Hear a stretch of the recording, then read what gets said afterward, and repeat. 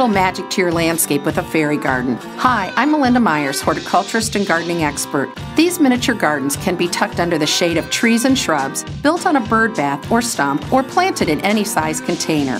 Just be sure to shelter your miniature garden from harsh weather, flooded soils, and wandering feet. Start with a focal point. It can be a purchased or homemade home for fairies, a small-scale bench, miniature trees, pond, or a plant-covered arbor. Use young dwarf evergreens, bonsai plants, or prune bay, rosemary, or any small-leaf plant to look like a tree. Train wire vine over a miniature arbor and use woolly thyme, baby tears, Irish moss, and creeping speedwell for ground covers. Succulents and other small plants make nice accents. Accessorize with found or purchased items. Fill a small plant saucer with water for a pond, use a thimble for container, and add some small-scale furniture. Check out our website for this and other gardening tips.